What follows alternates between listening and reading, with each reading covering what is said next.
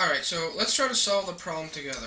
So I will just restructure the code here, remove anything that has nothing to do with the code, and insert after element lm into data. So this is where our code will go. Now, the first thing you want to do in inserting an element into the linked list is to create that element. So let's actually create a pointer first to the new element, then allocate just enough memory for that new element. So this is going to be lmalloc size of element star. Alright, so now we've allocated enough memory to contain the integer itself and the next pointer. So this is our new node. And then what you want to do after any allocation, after every memory allocation, you want to ensure that it has successfully completed. Because if malloc fails, it will just return a null pointer. So let's make sure that we did not get a null pointer. And if we did get a null pointer, we're just going to return 1, indicating that the function has failed to complete successfully. Now we could move on to actually handling the special cases. Now the first case we want to handle is if you want to insert at the beginning of the list. Remember we said inserting at the beginning of the list would mean that this argument, the lm argument, is null. So let's check for that. So if lm, not lm, meaning if lm is null, you're going to want to insert your new element at the head of the list. So the first thing you want to do is make sure that your element points to the current head. So new lm next is equal to head. So our new element is pointing to the current head, and now the head we want to make it point to the new element.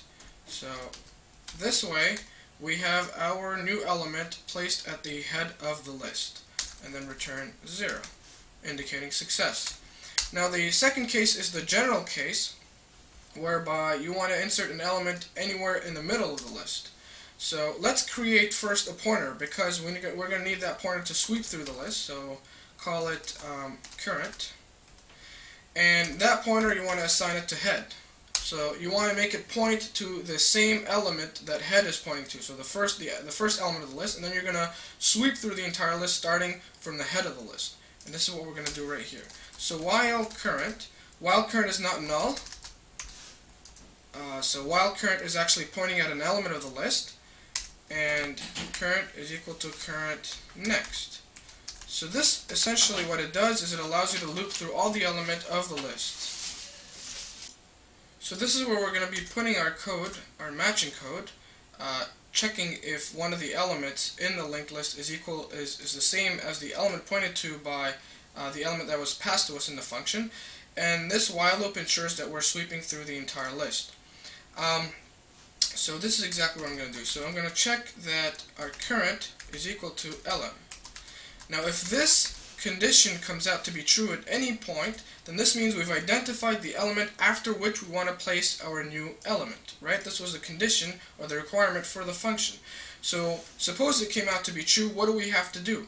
We're going to have to link this element to the now before we do that, actually, we're going to have to link our new element's next pointer to the current next pointer. And then the next thing you want to do is take current next and make it point at our new element. So you've essentially placed your new element right in between the current and the one that followed the current. And this was dictated by the requirements for the function, and then you want to return 0. So you've essentially covered the case where you have to place an element in the middle of the list. Now what if it happens that we have to insert an element at the end of the list? Well, this actually will perform it really well. It will work.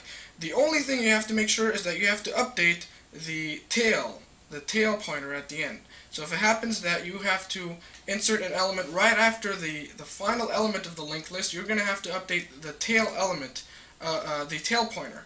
And to do that, you're going to do it right here. So you're going to check first that we're in fact at the end of the list. And to do that, all you have to do is just check new lm next is equal to null.